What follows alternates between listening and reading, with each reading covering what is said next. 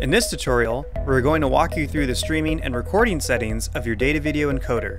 Whether you have an NVS33 or a Datavideo streaming studio, this video will show you how everything works.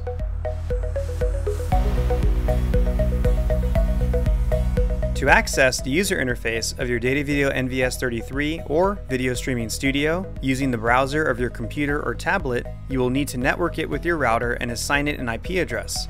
To learn how to do that and connect it to your tablet or computer, there's a link to a tutorial in the description below. Now that you have everything connected, here is the user interface of the NVS33, which we are using in this tutorial. However, if you have a Datavideo video streaming studio like the HS3200, HS1600T, or HS1300, all of these steps will apply to it as well. First, on your Datavideo encoder's user interface, you'll see the submenu for status, where you can monitor your general settings and see what features are enabled. Next, there is the Operation Mode tab. Select it, and here, you can access all the settings for recording and streaming. First, you will see the video input source. You can select between HDMI and SDI, which you can also do in the front buttons of your Datavideo encoder. To the right, you will see Audio Source. Digital audio is the audio embedded in from your video source, and selecting this will use only that audio in your live stream. Selecting RCA Analog Audio only uses the external audio connected to the RCA stereo input on the back of your Datavideo encoder, and embeds it into your video stream. Audio Mixer Mode will combine both the embedded audio from your video input and the external audio input. Manually selecting Record and Stream, Record Only, and Stream Only will start the task on your Datavideo encoder. You may be wondering, why not just set it to record and stream all the time? Well, there are some bitrate caps in Record plus Stream.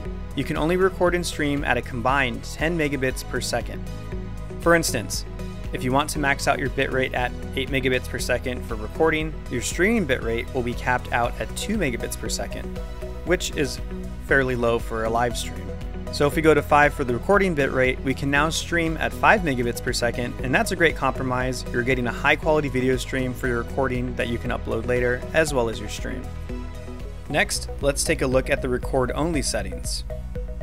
You will see the 3 bitrate modes here: high, medium, and low. High will record at 15 megabits per second, low will record at 8 megabits per second, medium will record at 12 megabits per second. Your resolution can be the same as your input, or you can scale it. We recommend staying at the native frame rate for your encoder, and it will push it to your CDN just fine. For profile, you can set it to high, medium, or baseline. Typically, high will work just fine for everything you want to do. High profile encodings are widely supported and have the best quality. Audio bitrate can go all the way up to 384 kilobits per second. GOP is good to leave at 60 or equal to your frame rate. Here, you can reset the name of the file for your recording. This will limit the size of your video. Generally, 4 gigabytes will be just fine, as it works with FAT32 formatted media as well as exFAT and NTFS. Next, let's look at the streaming settings. Make sure you check the recommended settings with your CDN or other destination. Once again, you can use the native resolution, or you can scale it. Frame rate can be the same as your input. Generally, this will work best, but you can also change it. You will definitely want to check with your CDN regarding the profile. High will give you the best quality. For video bitrate, 8 megabits per second is a really good quality stream, but make sure your CDN could accept it, and also check your internet connection. You can see a Tech Tip Tuesday video in the description below to know more about connection speed requirements for live streaming. 128 kilobits per second is a good quality setting for audio. GOP will default at 60. Most users will be streaming with RTMP, which is what you will use to stream to YouTube Live and Facebook Live. However, if you are doing RTSP, you can set that up here. You also have options to stream using TS, HLS, and SRT protocols.